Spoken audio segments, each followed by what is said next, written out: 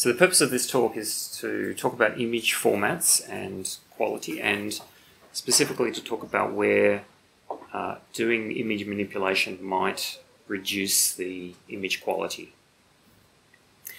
So the purpose of this talk is not so much to give you all the solutions to the problems, so much as to make you aware of where the problems might be. So the first part of this talk, I'll talk a little bit about the physics of things like colour, just to sort of lay the groundwork of what is captured inside image formats, and then we'll talk about the image formats and the pitfalls later on.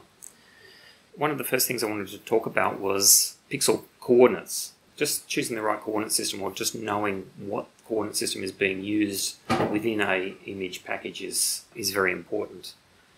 If you have a look at this example, we have some fill operation on a rectangle, and we've given some coordinates, and what those coordinates mean could be vastly different depending on what library you're using.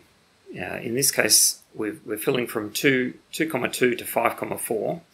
If we're going from the coordinate 2,2 to 5,4, one interpretation of this is that we'll change a set of pixels which will be 3 pixels wide, which is 5 minus 2, and 2 pixels tall, which is 4 minus 2. So we could end up changing 6 pixels, but a different interpretation.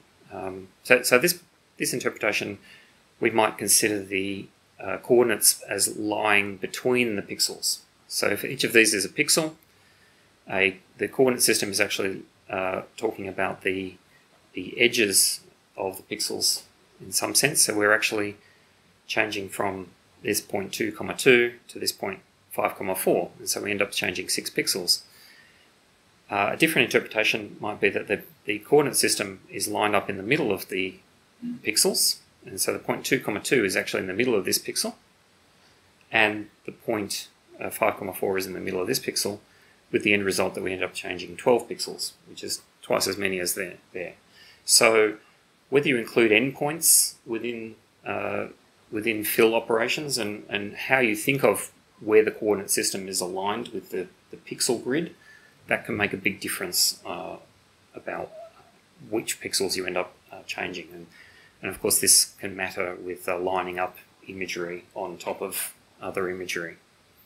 So obviously the rule is know what your library or whatever the image package that you're using, know what it is talking about when it's talking about coordinates. Here's some other cases that we have to be careful. So OpenGL is this coordinate system over here.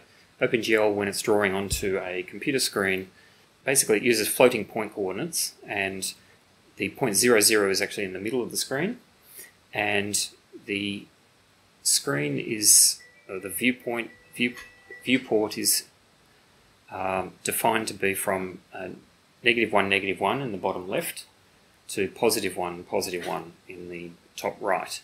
So it's a floating point coordinate system which then gets scaled to whatever the actual dimensions of the screen are. So you have to be careful of how you represent the coordinates and the accuracy of your floating point and so on. Another point is that in the OpenGL system, if you're doing three-dimensional graphics, whether you're using a right-handed or left-handed coordinate system can matter. In this case, I think we've got a right-handed coordinate system, so if you put your thumb at +x and your index finger at +y, then you get +z coming out of the screen. But different systems can use different handedness of the three-dimensional coordinate system. I'm going to talk about colour and how colour is represented in the computer. So I'll just start with some basic physics and biology. In human eyes, colour is detected by cone cells. There's two different sorts of cells in our eyes, in the retina. There's rod cells, which are mainly for low light vision, and they're mainly for monochromatic. So they just detect the intensity of the light. And then there's cone cells, and there's 3 different sorts of cone cells that detect colour. And we can refer to them as long, medium and short. And the long colour response is more in the red end of the spectrum, and the medium cells are more towards the middle, towards the green, and then the short wave is detecting the blue end of the spectrum. Different animals have different responses in their eyes, and there are insects and fish and some animals like deer that can actually see into the ultraviolet end of the spectrum. Our eyes can't actually do that because our lenses actually filter out ultraviolet light. So there's only a certain range that we can see of visible light. As you can see, there's this kind of bell curve that each of these cells has in terms of how they respond to the colour of the light.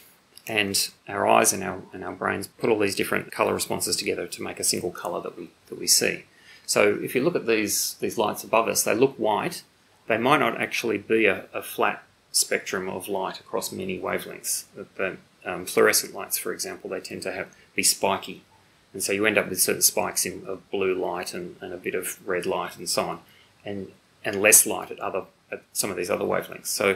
So you're getting different wavelengths of light going into your eye, which excites the electrical activity in these cells, and all of those signals get put together, and your brain says, that's this colour, or in this case, that's a white colour.